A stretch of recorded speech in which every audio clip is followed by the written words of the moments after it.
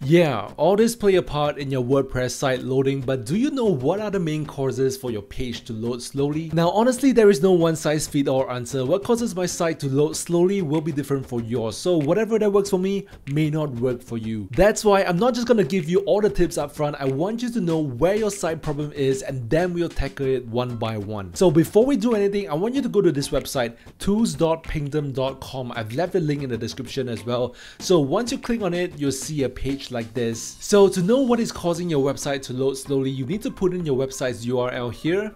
If your website has an HTTPS, then you want to put it in as well for a more accurate test. And then depending on where most of your audiences are residing, you want to select the nearest testing location to get the most accurate results as well. Now while waiting for this to load, I want to give you a huge bonus tip that will drastically speed up your website, so you definitely want to watch this video all the way to the end. Now this is the performance of my website, and if you scroll down here, you can see that the main culprit that is slowing down my website are the images followed by the font. And what we really need to look at is this request by content type, because the more requests your site has, the slower it is going to be, and it's affirmed that the images and font of the site are the main causes for my site to load slower. So once you know what is slowing down your site, you can start optimizing it to have the best results. Now this website does not have any speed caching plugins, nor does it use any page builder for the homepage at the time of this recording. So this is the performance of my other site that is using the speed caching plugin and the page builder. Now it is known that if you use a page builder to build your page, you're going to sacrifice some page speed because they rely heavily on CSS and scripts. So from here we can see that the font is not the biggest in size, but it sends the most requests, followed by the image and then the script. So do you see some commonalities here? The main causes of poor site performance in general are the images, the fonts, and the theme, which are made up of the script and CSS. And I'm pretty sure it's going to be the same for you as well. These are the three main things to look at for site performance. Now let me show you one more thing before we go to the speed optimization tips. If you scroll further down, you will see this timeline. This actually tells you precisely what is causing your site to load slowly. So from here you can see that it takes this amount of time for your web browser like your Google Chrome or Firefox or whatever to locate your domain name server.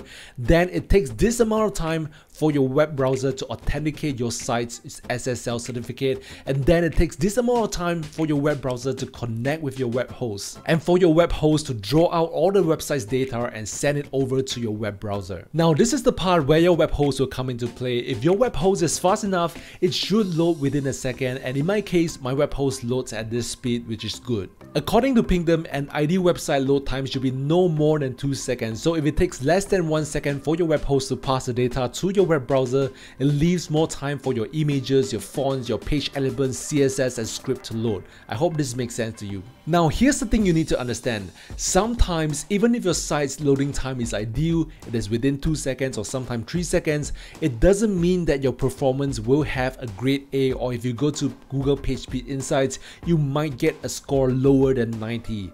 This may be caused by things that are happening within the website, and it has nothing to do with the web host. There is a misconception that web hosts solve most site speed problem, but that's actually not true.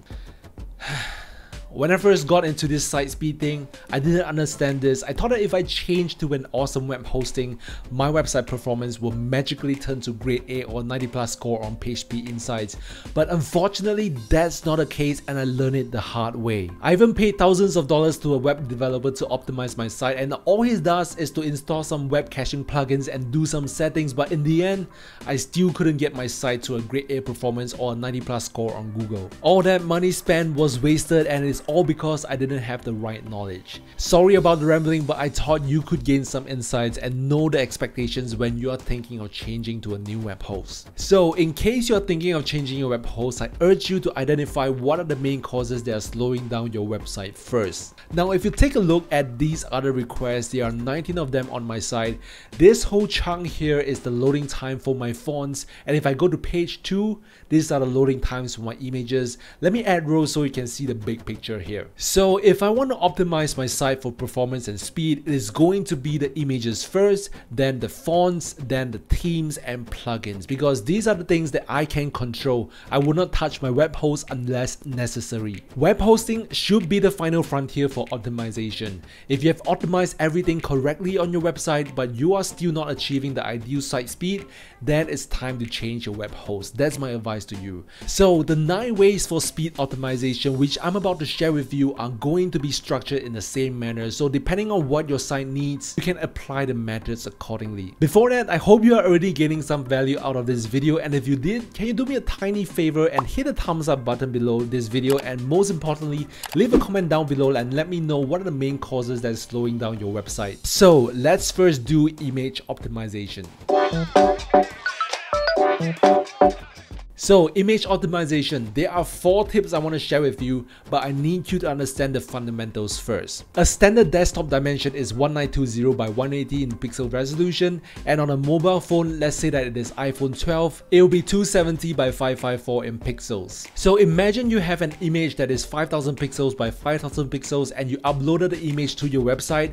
The first thing is the size of the image is going to be extreme, and it will take a very long time for your server to load the image on your browser. The second thing is it takes an extra time for your server to resize the image down to the dimension of the devices, so it is not ideal. My recommendation for the dimension of an image on your site is this. If you want a full-length image that looks good on both desktop and mobile, have it on 800 pixels in width, and for half-length images with text and image side by side, you want to have it at 300 pixels in width. This is a recommendation, but if your WordPress team has a specification, follow that. So if you resize your image according to this specification, your image size should be less than 400 kilobyte.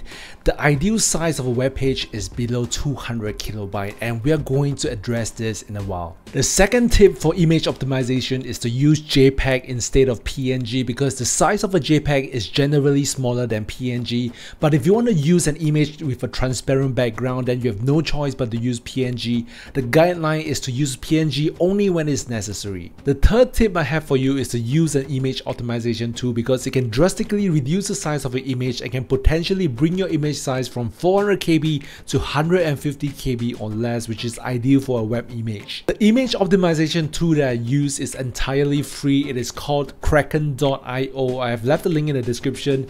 This is best for manual optimization. Whenever I want to upload an image to my website, I would first optimize it before I upload the image. But if you already have tons of images on your site, then you don't need to waste time optimizing your images one by one. I recommend that you use a WordPress plugin called Imagify. It can optimize your images automatically and it's a total time saver. The fourth tip is to serve your images in WebP format. If you Google what WebP is, it is a new image format made to serve images faster on the internet, and Google is the one who developed this. Now there's nothing more that you need to do if you have installed the Imagify plugin on your website. It is basically a flip of a switch. All you need to do is to log into your WordPress dashboard, and under settings there's Imagify, and once you click on Imagify you'll see a page like this. Scroll down all the way to optimization, check this box and this box, and you have your images on your website served as WebP format. So if you heed my advice and do all these 4 things for your images, I'm pretty sure it would drastically speed up your site speed. Now let's go to the fonts. Here's what you need to understand. By default, font styles are not hosted on your web host. Your web host will need to retrieve your selected font style from elsewhere, and in most cases from Google Fonts. So if you have multiple font styles on your site, your web host will need to send multiple requests to retrieve different font styles from Google, which will cause a slower load time.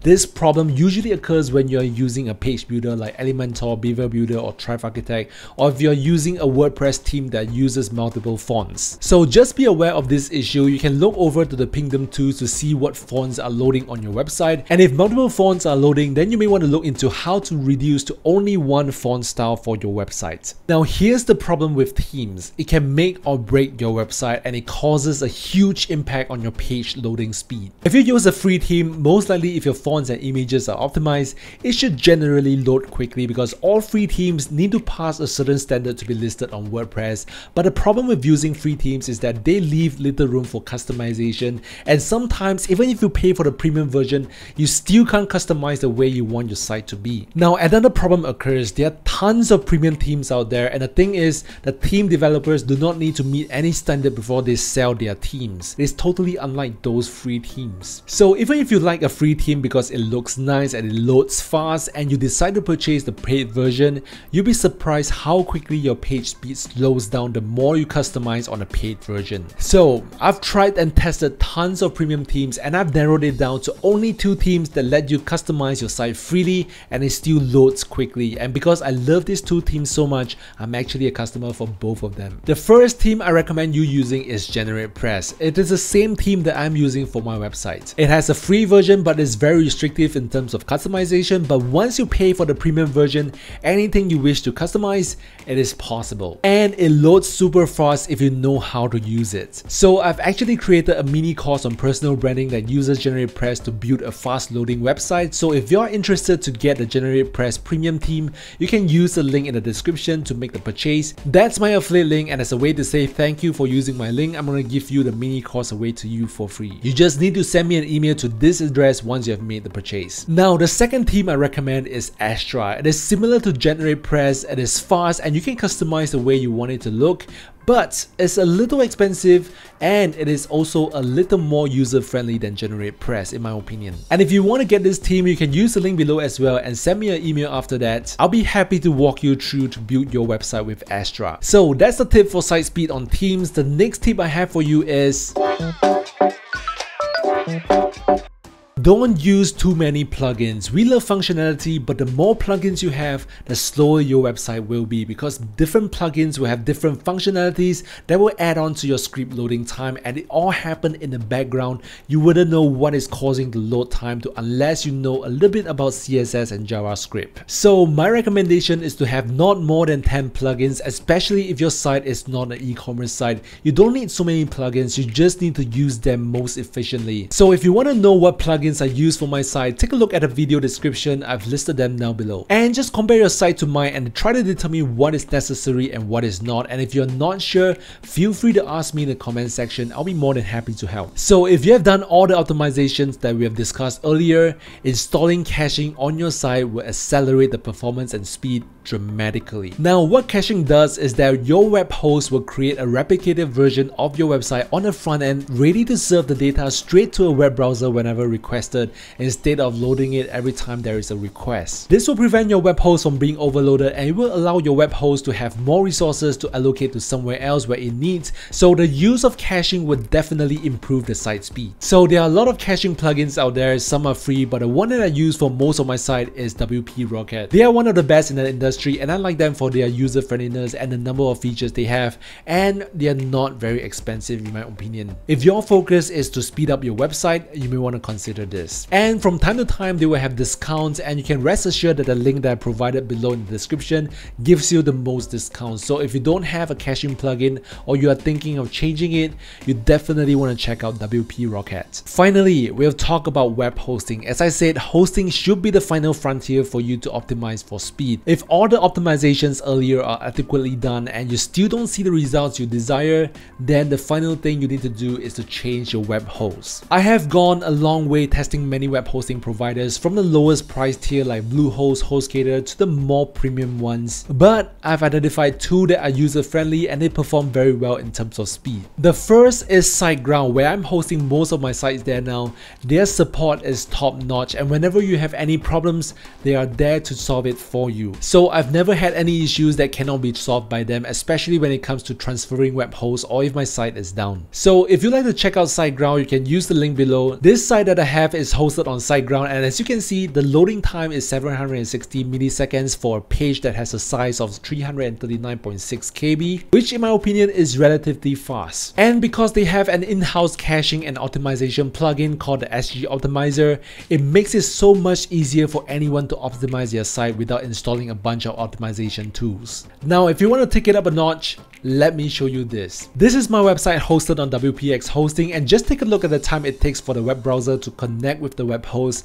It is almost 7 times faster than SiteGround based on this data here. And the thing is, the size of this web page is a little bigger than the one hosted on SiteGround, so the performance of WPX hosting without a shadow of a doubt is better than SiteGround. But it's a little more expensive than SiteGround, but if you really want to take your site speed up a notch, you might want to consider using WPX hosting. It can dramatically speed up the loading time of your site. But remember, the performance rating of your site has little to do with the loading time. You gotta make those optimizations I said earlier to improve your site performance. Finally, as promised, I want to give you one bonus tip for you if you want your website to have a 90+ rating on Google Site Speed and an A performance rating on Pingdom Tools. My recommendation to you is to reduce the usage of page builders as much as possible, like Elementor and stuff. I know they are very fun to use, it is just drag and drop, and if you hate designing with the WordPress editor, page builder seems to be the solution for you. But they are the main cause for all site speed problems, believe it or not. Now, I said to reduce and not completely eradicate them, so here's my recommendation. Use a page builder only when you are designing a lead capture page and nothing else, because since the creation of Gutenberg and its add-ons, it is much simpler for you to design your homepage using the WordPress editor. Never use a page builder on a blog post, homepage, or any other pages. But when it comes to capturing leads and connecting it to your autoresponder, the Gutenbergs fall short on this matter, but they are constantly improving, so in the near future, you may never need to use a page builder anymore. So this homepage that I have on my website is built with just WordPress editor using the Gutenberg blocks. And if you want to know how I did it, you can check out a video right here. It has a 95 rating on Google PageSpeed Insights and an A performance on Pingdom Tools. So how do you like the tips that I've shared with you? Notice I never mentioned anything about lazy loading of images because WordPress has this feature installed in it by default. So if you're using an extra plugins or lazy loading, you can remove them forever because they are of no use anymore. Anyway, I hope that the tips I shared with you will help you improve your site speed and hopefully get an A rating on Google PageSpeed Insights or any other site speed testing tools. Do check out the list of tools I recommend in the video description. Those are what I use to make my site have a great performance. And can you do me a favor, hit the thumbs up button below and leave a comment as well, because it will really help this video reach out to other people who are struggling with site speed. Also, if you like videos that talk about starting an online business and everything related to it, then do subscribe to the channel and hit the bell notification. I post about 2 videos per week to help you grow your online business. Do check out the next video if you have more time, and all the best to you. Take care.